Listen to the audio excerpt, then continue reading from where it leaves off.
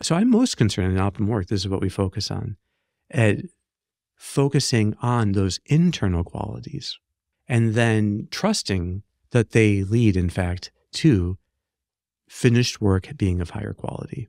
So I would rather that we focus mostly on how we are growing, thinking of the kind of skills, that's the mastery part he's talking about, but then also ideals, which is self-mastery, and then bonds with others, which is the whole purpose of mastery, is to eventually be able to have better bonds with others in your life. Before we get started, if you enjoy these episodes, you might want to check out more at OptimalWork.com. Our website offers unique content, tools, and exercises to help you thrive at work and beyond. We have an in-depth masterclass covering our entire theory of growth, daily recommendations for personalized advice, and a platform to help groups and organizations learn and practice optimal work together. You can get a free trial at OptimalWork.com. Now let's start the episode.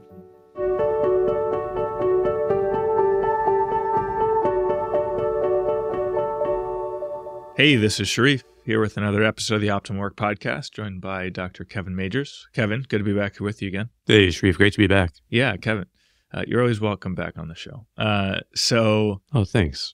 Well, I thought we could cover today Cal Newport's Low Productivity, the Lost Art of Productivity Without Burnout. So this is... I think it's always interesting to see the work that he's doing. We've covered deep work on a previous podcast.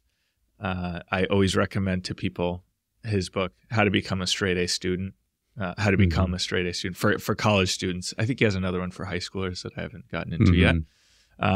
So it's always interesting to explore how he's thinking of things and the overlap with how we approach things. Yeah, it is interesting. And there's been a progression in how he approaches his books. He started by working directly with a whole bunch of individual superachievers in college. And he may have, I don't know if he was in college himself or maybe he was in grad school when he started doing that. So by interviewing all of these college superstars, he found out what did they have in common? Like what were the habits that they mentioned again and again? And he wrote a book about it. I think his later books then moved more into like thinking about what did the studies show, what does science show about how to focus, how to work. And then now it's more looking at stories from the lives of people in the past to see what can we learn from their way of working, to see from modern knowledge workers, to see how they can improve their productivity. So in a way, that's like an overview, I think, of Cal Newport's approach. Mm-hmm. What would you say are the big themes of his work in terms of like So Good They Can't Ignore You, deep work, digital minimalism? It seems to me that one of the driving themes here is that, a really fulfilling career is about getting very good at what you do. So it's all about mastering your craft, and that kind of all of these other strategies he recommends, deep work, and some of the digital minimalism, a world without email, that he says all of these other things distract you from perfecting your craft. And so you kind of need to say no to a lot of things, push a lot of things out, make time for deep work so that you can and a lot of those themes come back here in this book, I think. But I don't know if that's an accurate assessment or you'd agree with that. I think that's exactly right. He's very focused on mastery.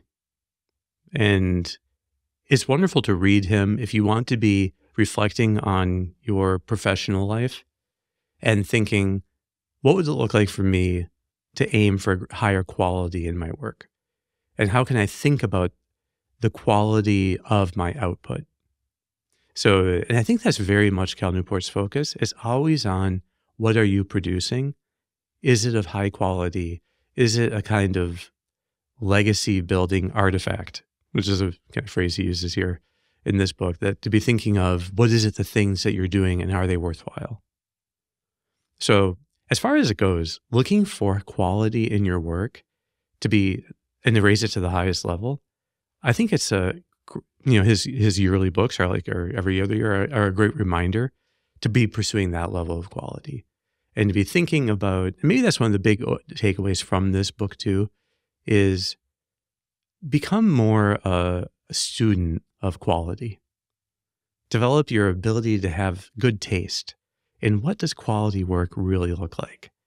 And then maybe it's like looking outside of your field, but find what ways you can emulate the producers of really great quality work and think about raising the quality of your own. I think it's a wonderful message. Yeah. And then it seems like another theme that, and this one I think has deep resonance with optimal work, is a focus on the person's process, your process of working, and the strategies that you use. So he's always, it seems, coming out with new ideas for how to organize your day, how to organize your task list, so he's always thinking about the process of how you go about working, which I think is very similar to our approach. He's an expert in his field, but he's not an expert in everyone's field. And I think he understands that, but he's trying to draw out what's kind of common to all these. And I think there's a nice fit there with the way we think about it as well. I think so. And he doesn't discuss things like threat mode and anxiety, but he is trying to address burnout. And why is it that people have a way of working that isn't working for them? They're left constantly busy and feeling like they always have to be visibly doing things. And this is this concept of pseudo-productivity, but it's basically looking busy all the time. And that in many jobs, that is still passable. That as long as people think you're constantly doing stuff and busy and rushing, then it's like maybe then you're safe, but you're miserable. And so I think his idea is, why don't we try to look more at why is it that we keep working in such a way that we're just at the edge of sustainable? So people are constantly feeling overtaxed by the amount of things that they have to do and the amount of asynchronous communicating they have to do. So there's so much email back and forth and Slack channels and other asynchronous forms of communication that so there's this idea, there's like an overhead tax, that if you're going to work on a project, then he gives the example, what is it, like say you're writing a report, this can take 7 hours, but you know that report will also require 1 hour of overhead, that the kind of emails and other phone conversations you have to deal with to do it well. Well, that's an 8-hour day. And then you could do one of those a day. But if you have 4 of those and each of those requires an hour of overhead, it's like you cut your productivity in half. So he's looking at people whose schedules are filled with overhead. They're constantly having to communicate with others and attend meetings and give status reports, that they have very little time to actually do their work. And that's where they start to basically say no more, and they push back. But what the result is that they're constantly then stuck at this total level of overwhelm that's just unrelenting. And he says the way you fix that is you have to start saying no much earlier in the process. You have to start spacing projects as much as you can. We can talk about how he talks about missions and projects and things like that and daily goals. But you have to be spacing things out so that the overhead isn't taking up a disproportionate amount of time. Mm-hmm. So the book is focused on 3 principles. So in this slow productivity, so this is getting into the first one, which is do fewer things. And then the second being work at a natural pace. And then the third is what's the third again, Kevin? Obsess over quality. Quality. Yeah. Which we already talked about. Yeah. I always have trouble listing out things of 3. And just people might have trouble with the word obsess as well. Yeah. Because he's not saying have perfectionism. He's not saying develop OCD. He's just saying you do want to be constantly concerned about the quality of your work. And you're trying to do fewer things, but to do them very well while working on them at a natural pace. So I think doing fewer things is where people will have the hardest time, because you have to say no earlier than I'm so stressed out. Like if I say yes to this, I won't be able to sleep. So that you have to start saying no as much as you can earlier. Sometimes I like to say we have to emulate the courage of the quiet quitter. Try to try to quietly quit within the context of your ordinary work. But don't go, to 0%. Go to 80%. What would it look like to cut back maybe 75%? So he suggests, like, try to cut back as much as you can on whatever is not absolutely required. Start saying no much earlier. Develop a quota system. Like, there are this many, I don't know, in his life, it's doing reviewing articles. It's part of the peer review process that you need experts to review other people's articles. And he says, okay, he has a certain number of those he'll do per semester.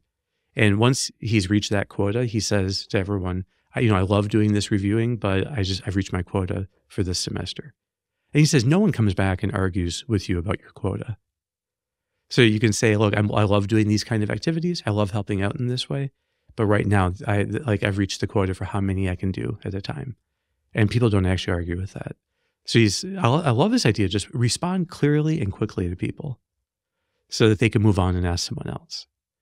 And if you don't just say you're busy, because everyone's busy, and you can't use that. People can argue well. People argue with just saying I'm busy.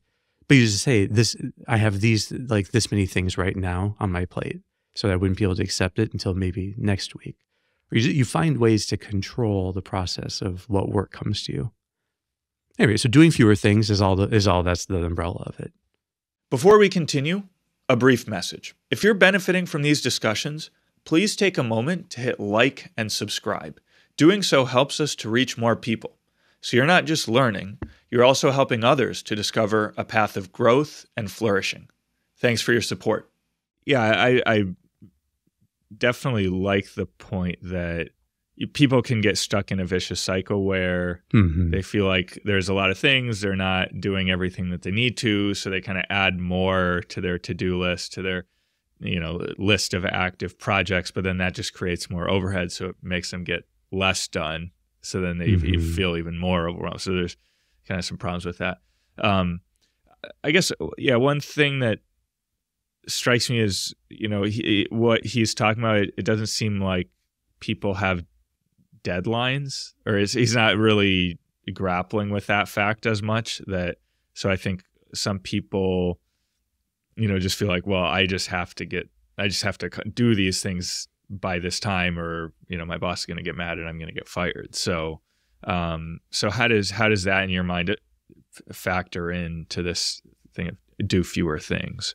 I think doing fewer things means within the limits of your current job. So whatever you can say no to or delay, then you do that. It's just certainly true that in some jobs you don't have the same flexibility. But his experience has been, and I guess this is primarily through people who he communicates with through the feedback he gets from books and maybe workshops, but also from his website, that he has a sense of that he pushes people on this a lot. You have to try to say no, because in fact, everyone does say no when they're at the point of total burnout and unsustainable busyness. So he's saying we have to start being able to say no before that point.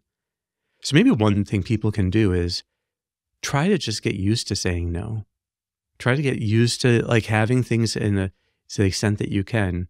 Don't just let everything go immediately onto your plate that now you just work on it, but let the person, maybe there's someone assigning you things to do, let them know what you're capable of. Let them know what other deadlines you have so that they can make a decision about how important this is.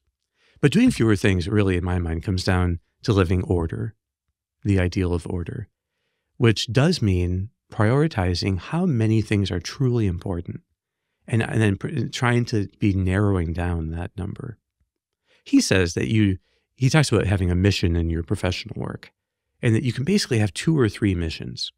So his is to write quality books and do quality academic work in his role as a professor at Georgetown. Okay, well those are 2 main missions that he has. And then he adds on a podcast and there's some other things. So that's maybe 3. Okay, I think that sometimes people have enough flexibility that they can say that right now this is the main thing I'm doing, or these 2 main things. And then he says within them you're going to have projects. And a project he defines just like we do in OptimalWork It's basically a task that will take more than 1 hour or more than one sitting to be able to do.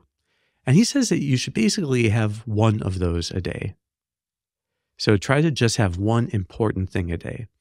So if I would be, I don't know, writing the anxiety class, then I wouldn't on that same day be, I guess, preparing a podcast and recording a podcast. Now I have to say that I actually think as long as to me, it's way more important to have rhythms, which kind of gets into the next point, than to say just arbitrarily limit the number of things you work on in a given day to just one main project. Right. And I was going to ask, does that mean after we're finished recording that I should take the day off? Right. Yeah, probably, Sharif. You need time off. Okay. So the second thing that he talks about of working at a natural pace, that's arguably more important, I think, because if your pace is sustainable, well, that deals with the issue of, are you doing too many things or not? Are you doing too many things in a day?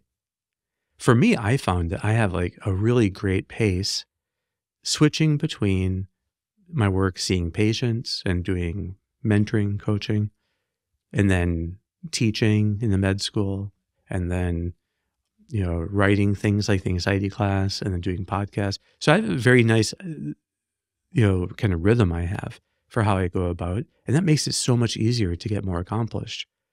I love being able to work in little bits of time on different things. Now, by little bits, it might be 45 minutes or an hour, trying to advance things bit by bit. I noticed when I was doing the anxiety class, looking back on the versions in Google Doc, it was impossible because I think that there were so many things I did in little bits here and there as I was working on things that you end up with like 1,700 versions of a document. And it's just impossible to be scrolling through. Anyway, my point is that I think that if you have a really sustainable rhythm, a kind of pace that is intense, but with breaks. He talks about breaks at the big level, like maybe take a month or two off a year if your work life allows for that. He's a college professor, so his does. And he also talks about the importance of taking a day off a week. So in a number of his books, he's mentioned the importance of having a total day off a week, at least one. He doesn't talk so much about working in sprints and breaks. But I think that for a natural pace of work, that's actually the essential thing. To work as full intensity as you can, and then to take a total break for 10 to 15 minutes. And there's a neuroscience behind this, ultradian rhythms, that we can work for about 90 minutes on something. And that's as long as an ultradian rhythm goes. Maybe in some cases it can go a bit longer, but that's the average. And then you need a total break. Otherwise, the capacity to do intellectual work drops. After 10 or 15 minutes, you come back and you can do another up to 90 minutes. Shorter is okay, but longer is worse. And then take a break. I think that sense of working in sprints and breaks, you can use breaks to switch between locations so that there's a natural buffering between different types of activities. I think that all fits together with his idea of pacing. Yeah. Yeah. And one thing that I don't think we talk about much, he talks about the seasonality, I forget, does he use the example of farmers or like, you have a season where you're sowing seeds and then, yeah, I think it's George O'Keeffe was his example for that. Oh, okay. I mean, yeah. So you're sowing the seeds and then you're harvesting, and then it's winter and you can't really do any work, on the farm during that time. So he thinks it's kind of like built into our nature or our psychology that we would have these seasons of high productivity and then high output and then basically rest and waiting to kind of get back to work. So, and then he gives the example, I think, of Basecamp, which is a software company, possibly a competitor to OptimalWork, but that's okay. And they would work their software engineers would work in 6 to 8 week intense sprints, and then take 2 weeks to then kind of plan the next. So it's kind of a similar idea to 2 weeks then to plan and reflect and work on smaller projects. So you just get this sense of how important is that to you, Kevin? I don't know. Is there any scientific research into that having these rhythms over the course of weeks or months or years is important. I haven't seen anything on the topic of like seasonality per se as a concept. So, but that people like be able to have longer breaks. Again, this might not be something that's easy to research because breaks are so variable. Like, what are you doing in a break? It's also unique to each person. Absolutely, though, I believe that you do need time off. So there are people that I work with who haven't had vacations in years. It might have been 5 years since their last vacation. And to me, that it would be totally unsustainable. So, you and I are both able to take off time in the summer. So we go for time we're not doing podcast recording, and there's a little bit, I think we still keep up with some things. You make sure that the website's running and all. But at the same time, it is less intense. So I think that it's actually crucial that people have, if not seasons, then at least there's regular breaks. Yeah. And Kevin, I love work, don't get me wrong, but it is a little disheartening when, you have this big project and then you're working on it intensely for weeks and weeks and weeks, and then you finally launch it, and then it's like the next day, you start another big project. Yeah. And it's like, well, come on, like, what am I doing here? I mean, that's right. Can I enjoy what I've done? Or, like I would think of, a sculpture making a statue, after he makes it, you might want to like look at it and take some time. Exactly. Delight in the work that he's created instead of like immediately starting to create the next statue. So, yeah. And I think that like when I finished the anxiety class, that was something I worked on very intensely for about 7 months. And it was always in some sense in my default mode network, testing things in my mind, testing how I say things with patients and stuff, and making sure that I get this good resonance on every concept. And then so that whole process, I would have appreciated hearing Cal Newport's advice, because he said, if you're doing a big project like that and you're trying to work at a natural pace, double the amount of time you think it's going to take. And that actually would have been exactly right for the anxiety class, because I was thinking that we'd be done by maybe mid-December or something. But by then I was not nearly, but I still had a sense that not to rush things, to like let things gestate. And then I wouldn't work on it for like a period of like 5 days maybe, and then come back to it and then put in more time and then step aside again and then come back to it.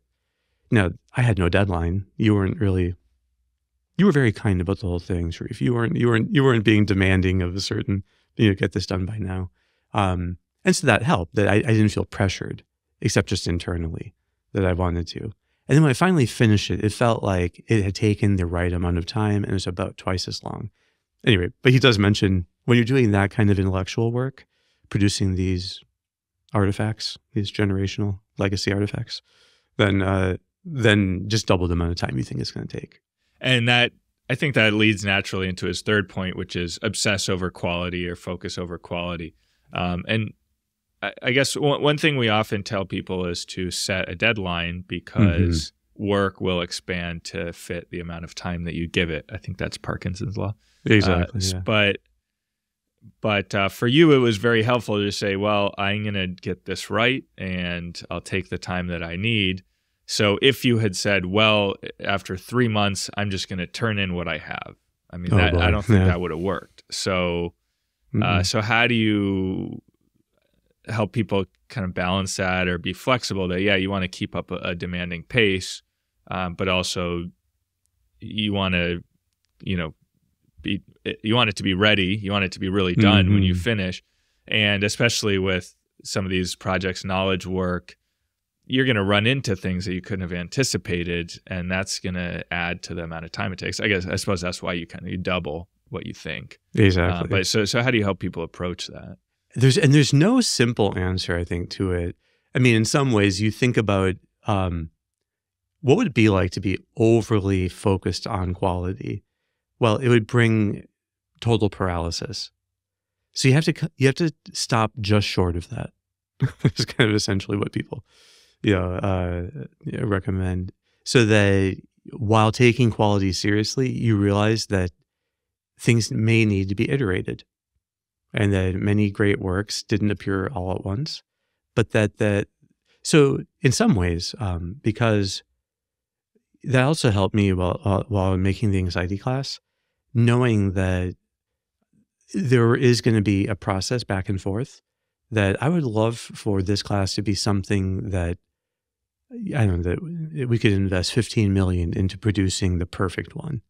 So this is like V1, but at least the ideas are mature and solid and coherent and elegantly unite so that it all fits together. And then how we actually explain things, how things get worded, what kind of, now we're working on, how do we do the graphics to make it appealing and to increase people's ability to take in, the learning. Okay, well, all of that then is going to be iterative. So I think a lot of work does in fact have this iterative quality open to it, that you can keep coming back and making it better. Certainly your work in the website itself is iterative, that we're always kind of iterating on it. Right. Yeah. On the other hand, I guess if Cal likes to use the example of, from natural things, a farmer, he's got a deadline when he has to get the crops in, or, but I don't know, before some natural event or before everyone starts starving. So you can't exactly, you can't delay those events. You got to finish by that time. Maybe that's one of the differences between knowledge work and those types of activities.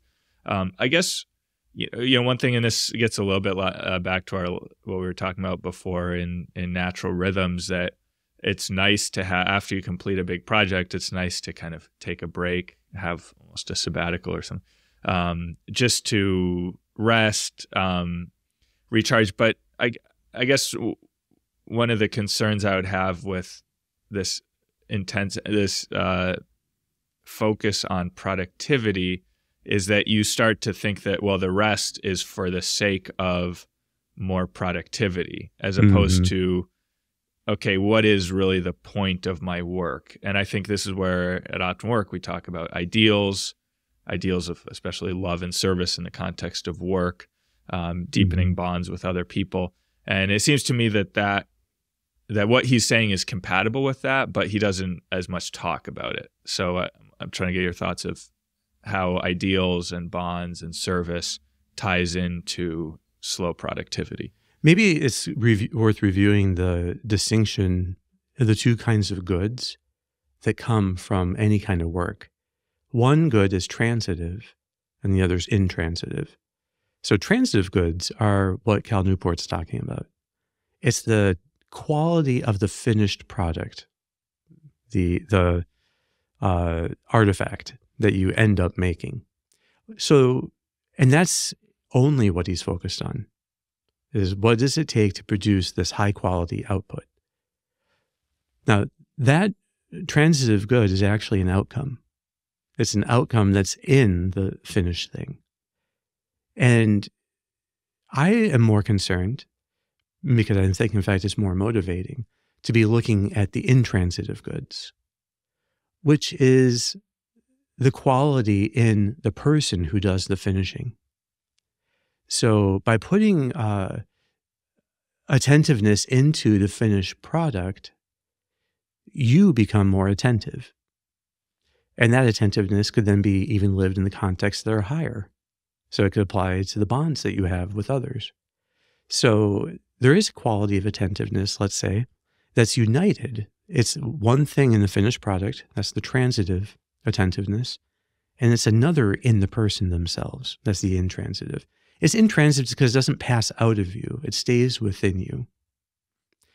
So I'm most concerned in OptimalWork, this is what we focus on, at focusing on those internal qualities, and then trusting that they lead, in fact, to finished work being of higher quality.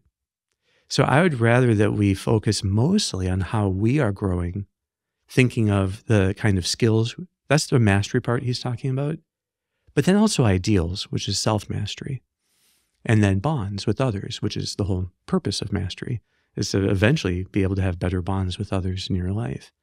So I think there's this kind of vertical directionality that I'm most interested in. But it's served by this kind of horizontal level of just looking at what the finished product is like. But if you only focus on the finished product, it doesn't answer the question why to do it. Why be productive? Yeah.